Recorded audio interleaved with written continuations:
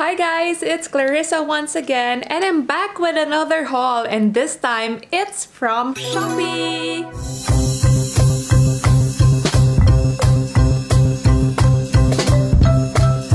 So I'm sure by now that you have heard of and you're familiar with Shopee. Shopee is an online shopping platform and may app na din sila. Actually, this is my most favorite and talagang pinaka-used na app sa phone ko. Madali kasi yung interface nila. You just have to search for the items and they have a lot of items that are available. You just have to choose the product and then click on it, check out, and pay. Madami na din akong nabili sa Shopee. Madaming mga products na surprisingly magaganda. And may mga iba naman na hindi masyadong maganda and minsan nakaka-disappoint. Pero masarap pa rin talaga mag-online shopping, lalo na dito sa Shopee. Now, tingnan naman natin yung mga products or items na recently nabili ko. These are very useful products for me and I think magagamit din ninyo ito sa mga future travels ninyo or day-to-day activities or work. Like itong cosmetic organizer na ito. Ito parang pouch ito. And then once you open it, it lays flat. So nagiging ganyan siya. May drawstring.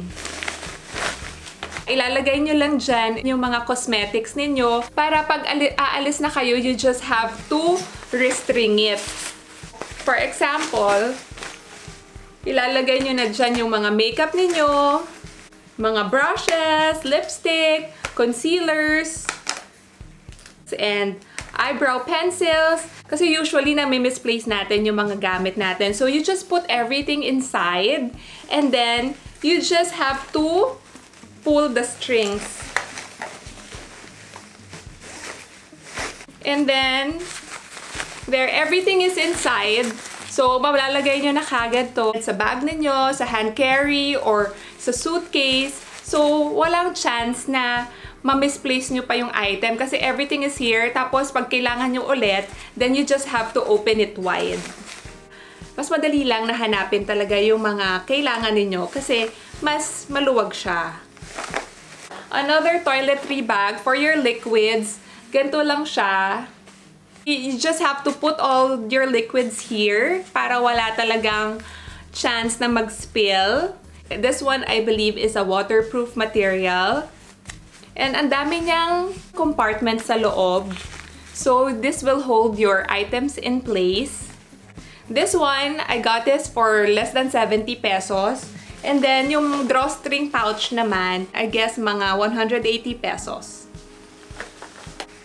And of course, yung mga travel organizers, mga packing cubes, ang dami-dami sa Shopee. Ang dali niyang gamitin if you're always traveling.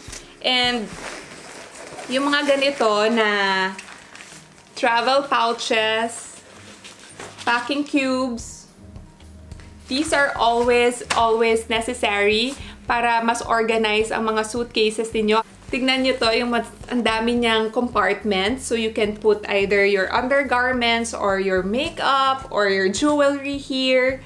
So yan, maganda din itong pang-gift because this one ranges only from 200 to 300 pesos. So also, I got this eyeglasses case from Shopee. Mga ganito is around 60 pesos lang. And sobrang sturdy ng material niya. And sometimes kasi may mga shades na pag binili nyo, ang laki nung packaging or ang laki nung case niya. And sometimes naman, they give it to you in this soft pouch. So baka madurog yung sunglasses ninyo. So what you do is just put it here in the hard case. And pag nilagay nyo sa bag nyo, hindi siya madudurog. Or you can get this in a brighter shade para madaling hanapin sa bag or sa car. Hindi nyo siya mami-misplace. May mga makeup din sa Shopee, but I hardly buy my makeup there. Kasi natatakot ako baka hindi siya well-packaged or sa shipping, madurog lang yung mga makeup. So, sayang din naman pag na-receive ninyo. But, I got a few, like this castor seed oil. Yung castor oil kasi magagamit natin yan for hair growth dito sa lashes and eyebrows natin.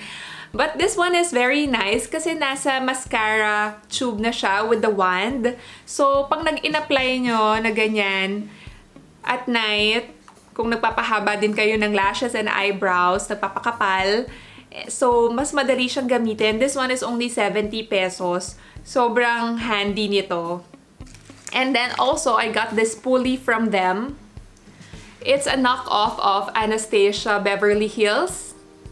So this one is not bad. It's for grooming your eyebrows and for the application of your pomade or yung mga eyeshadow that you use for your brows. But compared to my original one na I got for $20+, this one is only 25 pesos. So, sobrang mura, sobrang tipid. And it's not so bad ha, kasi maganda din yung bristles niya. Although yung dito, yung applicator, medyo soft yung hair, hindi siya ganun ka-firm. But pwede na to for your day-to-day use. Not bad for, sabi ko nga, 25 pesos. Well, I also got this falsies, yung false eyelashes. It says here na from Taiwan. Ang ganda-ganda ng reviews nito online. A lot of people have bought it. Pero parang sa akin, it doesn't seem to work. Parang ganyan siya eh. Straight. So, you have to fix it sa lashes ninyo. Hindi lang talaga siguro ako magaling na maglagay ng eyelashes. But I got this too with the adhesive gel. This one is only 45 pesos and this one is 25. Well, I don't know, hindi ko talaga ito magagamit kasi hindi talaga ako ganun kagaling maglagay. So, maybe if you want this, kung sinong may gusto nito, then just PM me or just leave a comment down below. I can send this to you. Why not? Kung gusto ninyo. So, next naman are my accessories or yung mga jewelries from Shopee. So, since mahilig naman talaga ako sa mga dangling earrings or mga funky pieces of jewelry, necklaces or bracelets. But ito first, since uso siya talaga and ang daming celebrities, like kung nanonood kayo ng vlogs ni Alex Gonzaga, lagi siyang nakasuot ng mga medallion necklaces like this. May chain siyang dalawa. So you can either choose the chain, kung gusto nyo yung makapal or yung manipis na chain. But this one, manliit lang talaga yung pendant niya. You can, of course, choose your metal, kung gusto nyo silver, gold, yung size, length. You can also choose your patron saints. This one is Saint Benedict. I'm also looking for Mama Mary and Santo Niño. I got this on sale. Usually 500 pesos to. But since sale nga, it's only 270 pesos. So, kung gusto nyo siyang itry, ganito yung effect niya. Maganda na rin naman. And medyo mahaba. I think more than 18 inches yung length ng necklace na to. So, yan. And also, I got other necklaces. Yung mga chain, gold chain, na medyo makapal naman with 2 pearls there. Yan. Ganyan naman siya pag sinuot. Para makita ninyo. I like this one too. Sobrang mura nito, like mga 50 pesos or 60 pesos lang ata. But I have to tell you, pag nagsuot kayo ng ganito, huwag kayong maglalagay ng mga cologne or perfume dito sa area na to. Or yung mga liquid na foundation kasi mabilis tong mangitim. Ito naman, isang necklace din na nakuha ko from Shopee. It's a layered necklace. Kasi sa ibang shops, ang mahal din ng mga layered necklaces. So, itry natin. Ganyan yung effect niya. So, kailangan ayusin pa. It's not bad for, syempre, sobrang mura lang niya. Talagang costume jewelry lang siya. Pero for me, I think, sobrang bright nung pagka-gold niya. Napaka-gold niya for me. So, I think I will give this away then. Pwede ko din na maibigay sa inyo kung gusto niyo. Just let me know in the comments below. Kasi hindi ko alam kung susuotin ko pa siya talaga. This one. And moving on naman, may mga in-order din ako na tassel earrings. Pero nakaka-shock din talaga siya or nakaka-shock siya. Kasi sobrang laki niya. Sobrang laki niya. Ayan o. So, itry natin. Although, parang ang laki na talaga niya. Ayan. Ganyan yung effect niya. Sobrang cute, diba? Ang lakas maka-beauty queen ito. Not bad din. Ganda. And it's in royal blue. Ayan. Ganyan siya pag sinuot. Meron din itong white. But sobrang gold naman siya.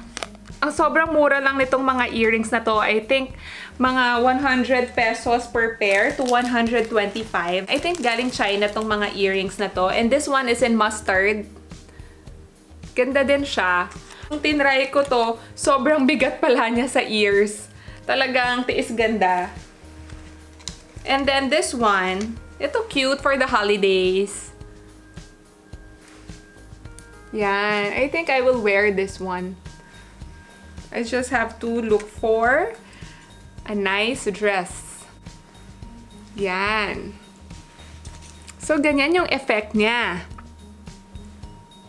Ang dami ko ring tops na galing Shopee and you just have to really check yung color and size kasi may mga nakasulat naman doon. You can also refer to their sizing charts kasi mahirap nang magkamali. Sometimes yung mga dumadating na items is smaller or bigger than kung ano yung pinili nyo talaga. But this one, I got in medium size. Okay naman, pati yung material is maganda. Tapos may mga ruffle detail din siya sa sleeves. Very, very classy and elegant. This one too, itatry natin to later. Asymmetrical top siya with the bell sleeves. Parang may slits siya dito. Yan, sa sleeves. And hindi naman to ganun kanipis. Maganda din yung material niya. Pero mas mahal ko siyang nabili, like almost 400 a piece. Pero kasi kung sa malls ko din siya bibilin, I'm sure mas mahal talaga. So I got this black haltered top. This one is, I think, 180 pesos. For your evening functions, yung mga ganun. If you're going out at night, sobrang ganda nito.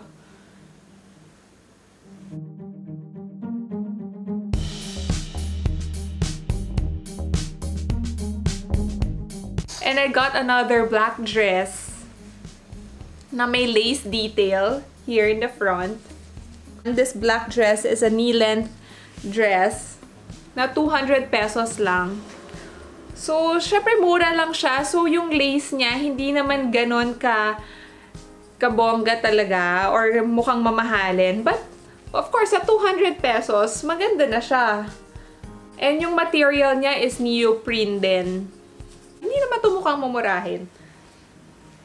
And then, since gusto ko rin ng jacket na medyo colorful, kasi mostly yung mga jackets ko are very plain looking. So, I got this one na medyo makapal siya. Parang embroidered. Pero, syempre, machine embroidered na to. This one is around 500 or less. Sobrang mura lang kasi Zara inspired siya. Ganyan siya pag sinukat. I will just try this on for you later on din para makita natin yung full na ano niya.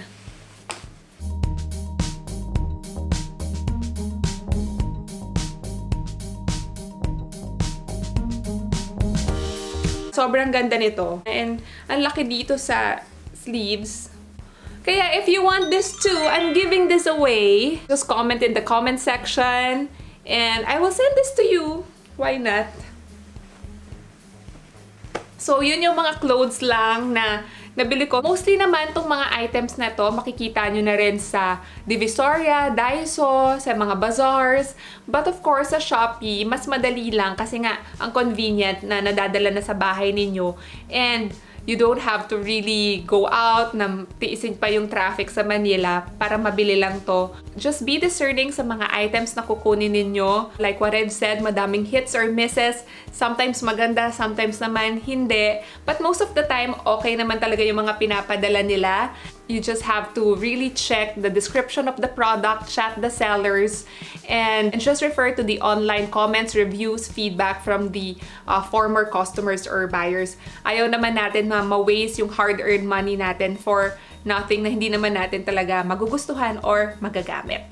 So, with that, thank you once again for watching this video, and I'll see you on the next one.